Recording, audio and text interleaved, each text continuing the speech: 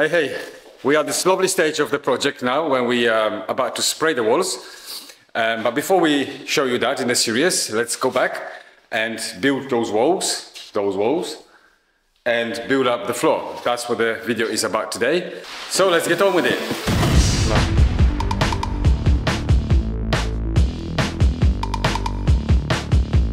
My daughter insisted that she wanted to take part in the video, so I let her speak for a minute. Hi guys, I'm Safi. I don't know if you have seen my dad's previous video. If you did, you know that the walls are already built, but the floor build-up process started after putting the foundation. We are breaking the existing concrete and removing around 400 millimeters of soil to create space for the build-up. Thank you, darling. Right, where were we? So, lots of digging, messy and muddy job. We are using a grab lorry to take the muck away from the drive. It's cheaper than skips. After all is gone, we are spreading some broken bricks and topping that up with type 1 hardcore, around 200 millimeters.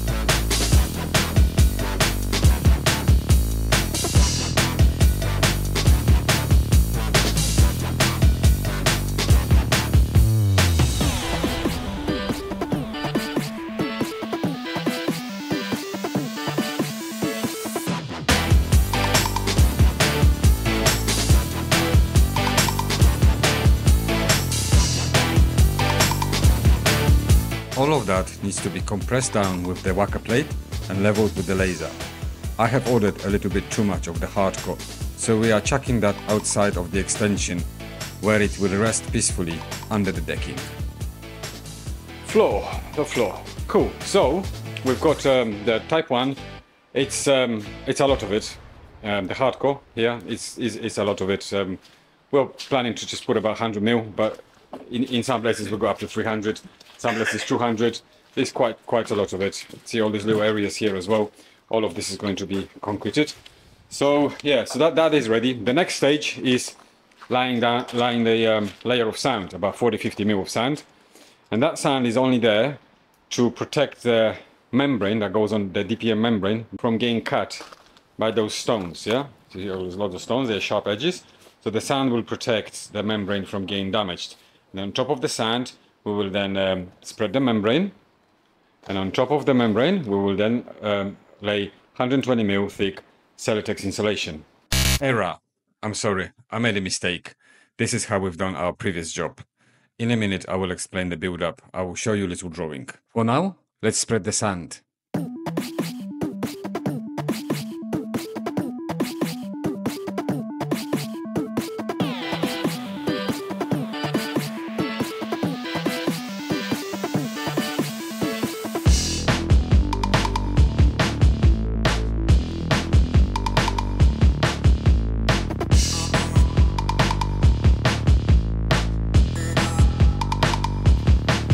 The first two layers of the floor are complete, which is the MOT hardcore, and we've got about 250 mil of that all over the place, and then we've got about 40-50 mil of sand. Let me quickly show you. So as you see, we've got the sand everywhere. Let's get the DPM on.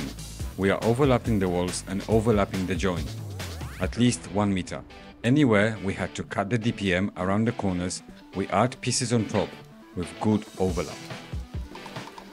The third layer will be the DPM. The meaning there is holding the DPM. It's damp-proofing membrane. It's a very thick plastic. It will prevent the moisture rising from the floor to the subfloor. After the DPM, we're gonna concrete. We're gonna do about 100 mil. The whole build-up is here. Yeah, this is hardcore, sand, DPM, concrete, insulation, underfloor heating and screed. That's the build-up that we're doing.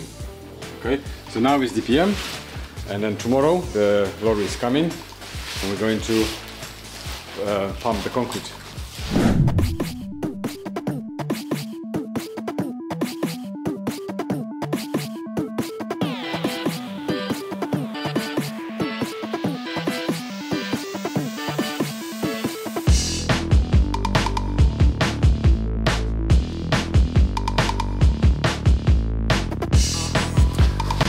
We've laid the DPM So that is all ready, and now we're going to prepare for pouring the concrete, the slab.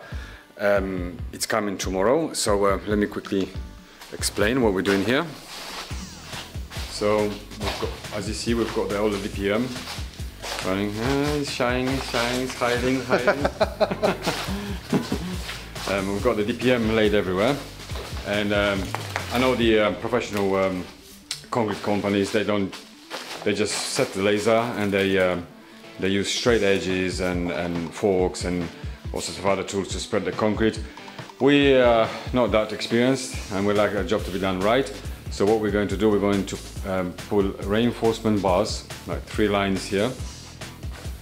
Yeah, like that. And then so we can have straight edge running on the bars to get this concrete nice and leveled. I like it to be all leveled. So then the next layer, which is the king spam and the screed and all of that, pours onto nicely. So we're going to use post screed, few patches of post screed. We're gonna set the reinforcement bars with a laser on the floor, all leveled, and then we'll be able to run a straight edge on them. The pump will pump the concrete to locations, and that's how we do it. I found that method very easy. It takes us like 3-4 hours to set the bars, and then after that it's really easy. So yeah, that's just, I don't know, I've not seen anyone doing it like that. My friends are doing it without the bars, they're just using the laser, but the concrete is a bit all over the place. I like my concrete to be flat. It's because the king spam, when it goes on it, it's just solid and it doesn't float. It's just nicely installed. So yeah, we take a few extra hours to prepare for that, but once it's done, it's done. It will all make sense after I finish. I'll show you what I meant.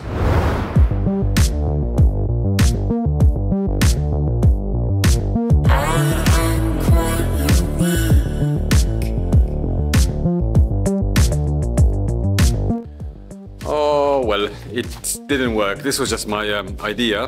In the past, I've done it with the wooden buttons, and then as we were pouring concrete, I would pull them out. But this reinforced bar, it didn't work. It's too small and bent, and anyway, you live, you learn. The professional concrete community, if they see my video, they're gonna call me amateur and all of that. But this is my carpentry take, because I'm a carpenter. Carpentry take on concreting. It has to be perfect.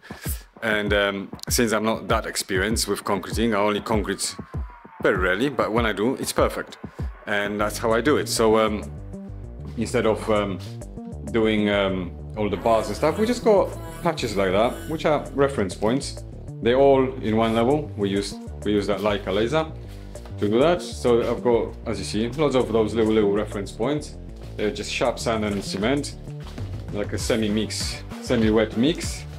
And they're all nicely blended in. We're gonna get about 120 mil of 120 mil of concrete slab here. Yeah, so look, it's gonna be okay. No problem with that whatsoever. So yeah, tomorrow is a big day. The lorry and the pump coming, and we're going to pour it. That's it. After that, after the concrete is dry, we're gonna give it a week. We're gonna run some heating in here, let it all dry nicely, and we're gonna start creating the sandwich. The 120 mil Celotex, on top of that underfloor heating, and then 90 mil of fiber reinforced screed. It's always so exciting when there's a concrete lorry outside. There is that pressure because, you know, when the concrete is poured, it's poured very quickly, and there's a lot of hard work, a lot of sweating, a lot of stressing to get it all right. They just want to come here, dump it all, clean the gear, and take the money and go. So, and we have to work really, really hard. That is unfortunately, we are one man down. There's only 2 of us in here today because one of the guys are not feeling very well. I think that's a bit suspicious on a concrete day, not feeling very well. But anyway, we'll talk to him later. But it's just me and Adrian today. And as you've seen in the previous clip, everything is ready. And all we've got is pour the concrete. As usual, we're using iMix and the pump guys, pumps there, lorry there. We're gonna pump it all through here, straight in there, and that's it. Happy days. It's me again. My dad works very hard all day and at night. He makes these videos for you. So we'd greatly appreciate your support, and you can show that by subscribing to a small channel. Thank you very much.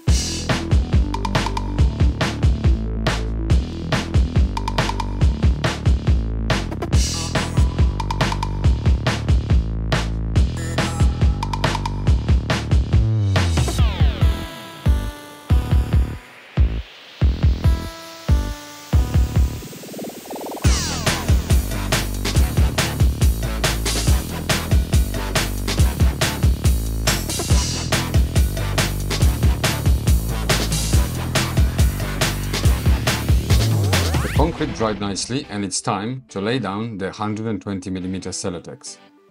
We are adding these extra pieces of dam protection around the perimeter. We are using the VCL, which is like the DPM, but for flat roofs. It's slightly thinner. This step is completely unnecessary, but both sides of our extension have the party wall, and I don't know how well it was built, so it's a little precaution for a peace of mind. The insulation needs to be scattered and taped with an aluminium tape. Once this is done, we can lay down the underfloor heating pipes. So the third, well, it's actually fourth layer of the floor is now accomplished. We've got the 120mm Celotex resting on the concrete slab. We've added on, there was no need to add this membrane around the perimeter because we've already got the DPM underneath it, but we've done it because I just don't like the screed having direct contact with the wall. There'll be a strip of foam as well for expansion. So I just done as a little bit of extra precaution, but yeah, it wasn't a necessary thing. We just started on the underfloor heating as well. So we've placed the manifold here. We've installed a piece of plasterboard. We've painted it white. And it's just starting on that now. Yeah, so it's all exciting. It's all exciting. We're getting there.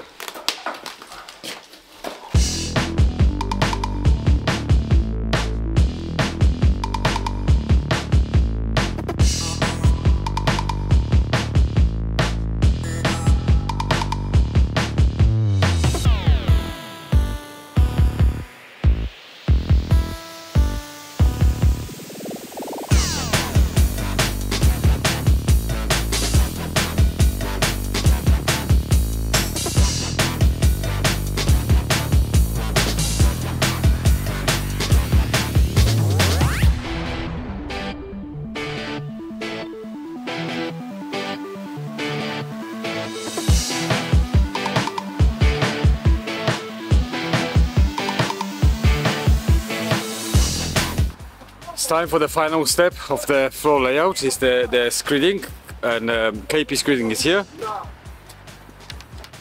KP screeding here. They're setting up the gear. We use the same company for years now. Let me quickly show you. So we've got all the underfloor heating done here nicely. That's the foam that will go between the wall and the screed. That's the bathroom. Yeah, here we go.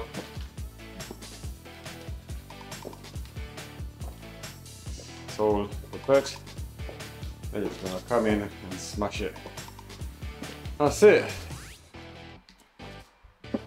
This is a very important step of the job, because after the screeding is done, we can then whack on all the plasterboards on the walls and, you know, start really finishing the job. All the wiring, all the plumbing, everything is done now, so we're going downhill.